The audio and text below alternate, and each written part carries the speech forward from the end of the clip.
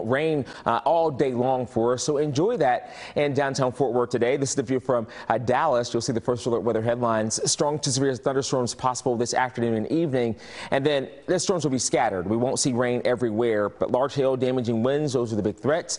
More wet weather this weekend with cooler temperatures too. Temperatures in Dallas right now at 73 degrees. You'll see the forecast. There is a threat here for some strong and severe storms, a level 2 risk out of 5. We need to be weather aware as we move through the day. Now, any lunch plans, I think you're going to be okay. If you're trying to head to the Arts Festival there in downtown Fort Worth, you'll be okay early on.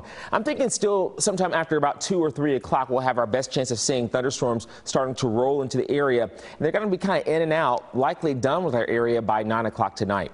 Here's First Alert Futurecast. This is an update with our model. So you'll see a bit closer. This model is saying a bit closer to now 4 o'clock. It'll be right over Fort Worth and then starting to spread eastbound. We're tracking a cold front. I'm going to keep that rain chance still there, about 2 or 3, just in case we have a couple thunderstorms developing west of 35W and toward 281. But that's the trend toward 5, toward 6. There will be some scattered showers and storms. And if they start to merge a little bit, then that means that we could have a wind threat there. But yeah, so large hail is possible. Can't completely rule out a tornado, but I think that's lowest on the scale. This is mainly a wind and hail event. And then sometime a bit closer to 9 and 10, things are out of here with lingering clouds later tonight into the day tomorrow. So overall, I think the forecast kind of still stands, especially for the Metroplex, about 4 to 7 o'clock this evening. East of the Metroplex, closer to 7 and 9 o'clock tonight. All right, so I'm going to transition. Let's put that part of the forecast here. Let me show you this one.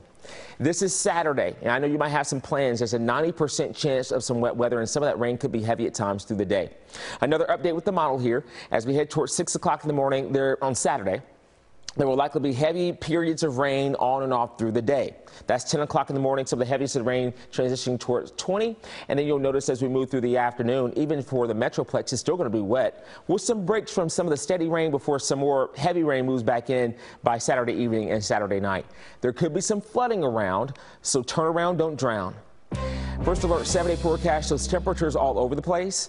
80s today, 70s tomorrow, low to mid 60s for Saturday and Sunday. We'll likely have a couple showers early Sunday morning. Then we're back in the low 70s for Monday.